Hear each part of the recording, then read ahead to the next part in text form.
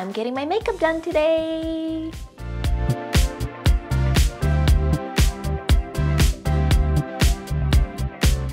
Hey guys, it's your girl Tina here. I'm so excited because I'm getting a K-pop makeover at one of the most popular hair and makeup salons in Korea, Wee Atelier. This salon has done makeup for so many famous K-pop groups like IVE, NMIXX, ITZY, Kepler, Classy, and Frommy's9, as well as K-pop artists like IU, Taeyeon, Yoojin, Yuna, and Eunbi, just to name drop a few. Today I've booked in with one of their top makeup artists, Yong, who has been doing makeup for 10 years and has worked on many celebrities such as Yong and Yoojin from IVE.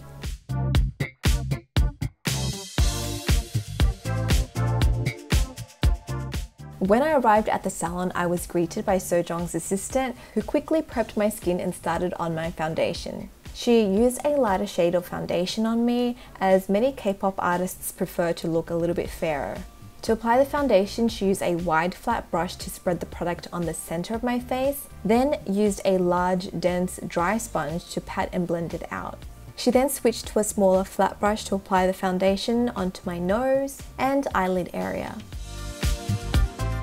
Next up, she moved on to curling my lashes. She did a very thorough job with this. She went in first with a regular eyelash curler, and then she went back in for a second time with a mini curler just in case she missed any spots.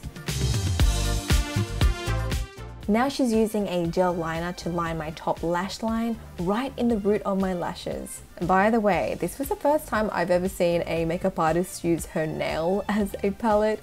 Usually I see people use the back of their hand if they're not using a metal palette. But hey, whatever works for her. I guess it's easier to remove waterproof products from the nail as opposed to from the skin. Now she's using a cotton tip to remove any liner that touched my waterline. And then she continued on with my base, applying a layer of concealer to the center of my face to build up the coverage. She blended the concealer all the way to my lash line and used a brush to cover any dark circles.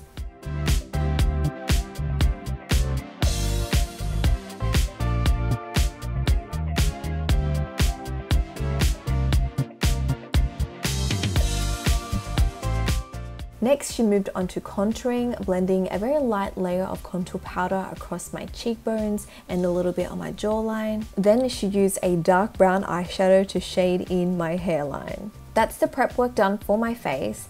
Now, because my face and neck are slightly different shades, the assistant applied a tone-up cream on my neck and chest area to lighten up my skin so it matches my face and looks more uniform. I guess this is what K-pop artists do if they opt for a lighter foundation color. They apply tone-up cream on any of the areas that are exposed on their body. Now I have a smooth canvas for Yong to work on. She starts by applying a matte pinky coral eyeshadow as a soft wash over my lids and blending the same shade onto my lower lash line.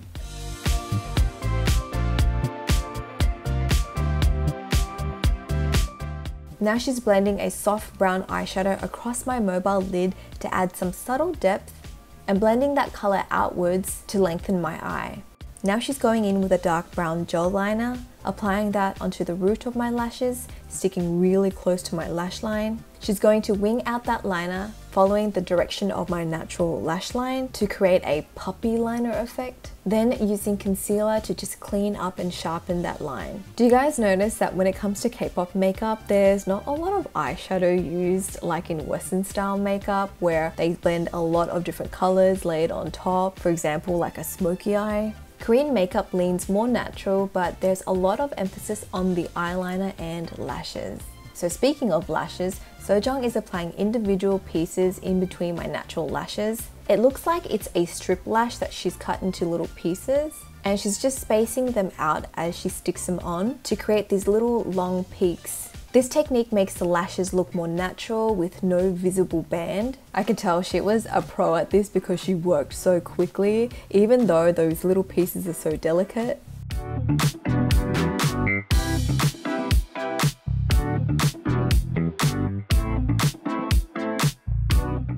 Once the falsies are on, she moves on to my brows. Using an electric razor, Sojong shapes and shaves off some hairs on the top of my brows, just ever so slightly. She then trims off some of the hairs with scissors, creating a softer, slightly straighter eyebrow shape.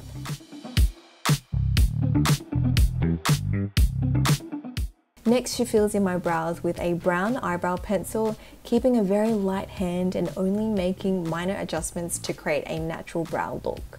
To clean up, she's using a concealer pencil just to clean up that edge, then applies a brown brow mascara to lighten my hairs so that it matched the brow pencil she used earlier. Now for mascara. Sojong applies black mascaras mainly to the tip of my lashes and the falsies. She then uses tweezers to pinch the lashes together, making each strand look more prominent and a little bit more spiky. This creates a perfectly fanned out lash with each hair separated.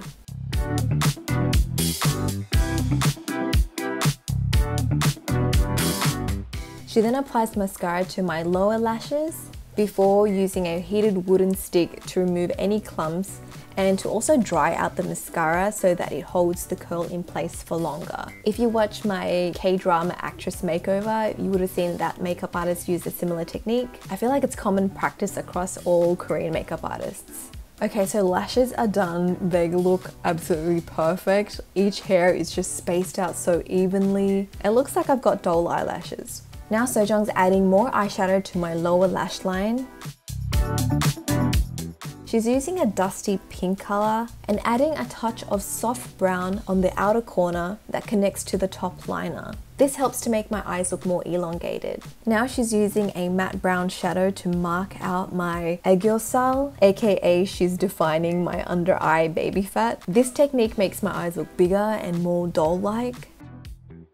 Then she adds a highlight shade on top of my eye bag so that it pops and creates a little bit more contrast. When I think about it, it's quite funny how most of us want to hide our eye bags, but in this case, in Korea, they want to highlight and define it even more. But hey, when it's done well, it actually looks really good. Sojong blends everything together before adding specks of glitter to amp up my eye makeup and give it that K-pop bling bling. She's placing larger specks of glitter on my lower lash line, right where that eye bag is. And then for my top eyelid, she's spacing out little speckles of glitter.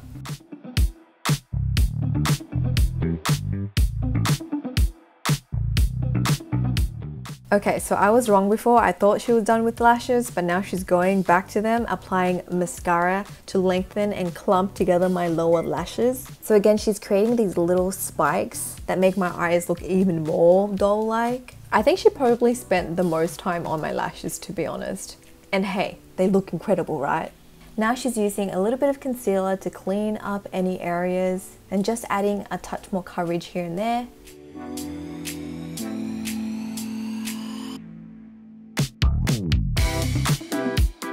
For blush, she applies a rosy pink powder to my cheeks, but she keeps it in the center just below my eyes. This gives it a more cute, doll-like vibe.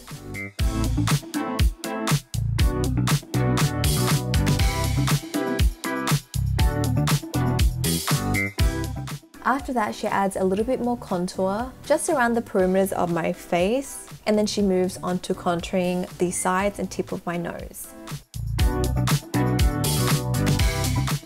Now we can move on to lips. She's blotting back any moisture on my lips with a tissue and then applies a little bit of concealer around the edges to knock out my natural lip color. She applies a soft pinky nude shade and also lines my lips to bring back that shape, and that's the base she's going to work with.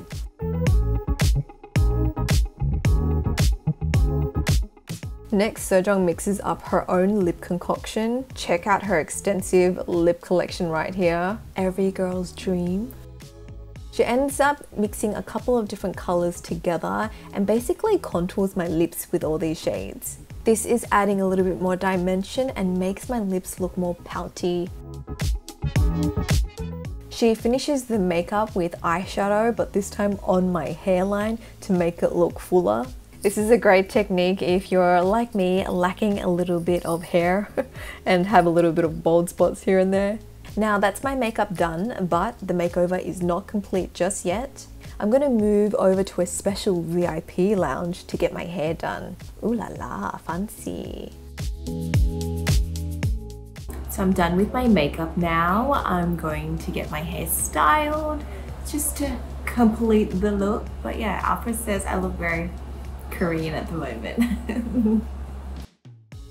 This is Harin. She's my hairstylist today. She's going to be jazzing up this hair. And let me tell you, she has her work cut out for her because look at all my crazy baby hairs. First, she smooths out my hair with the blow dryer.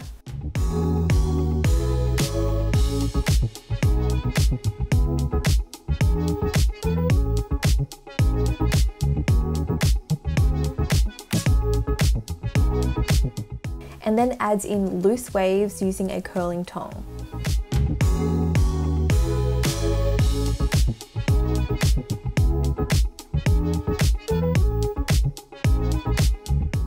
This is just the prep work for the final hairstyle she's going to create. She's chosen a fun up style that a lot of K-pop artists wear, especially when they're going out for performances.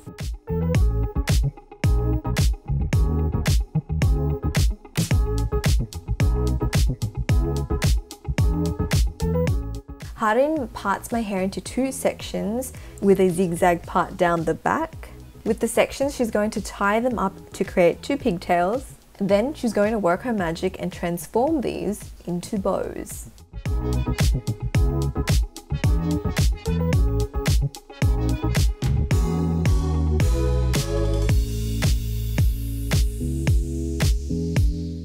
OMG, how freaking cute does that look? Let me just tell you, a lot of pins and hairspray was needed to tame my baby hairs and flyaways and to secure these bows in place. And boy, did she do a good job securing them because wow, it was tight and very, very taut on my head. You can see I was watching so carefully to see how she perfected this style, and all I was thinking was, oh my god, can I ever recreate this on myself? I really want to, but I don't think my skill level's there. Plus, I probably need an assistant to help like her. Now my makeover is complete and I'm ready for my solo debut. Cue posing montage.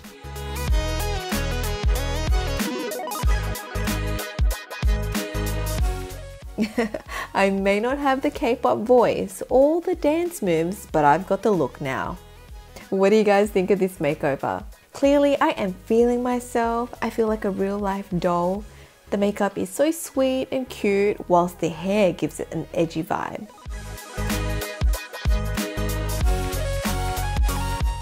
Okay guys, I'm ready to shoot my next MV. Kidding. That's it to this video guys. I hope you have enjoyed it. Do check out my other amazing videos and remember to subscribe to my channel. That is it from me. I shall speak to you guys next time. Bye!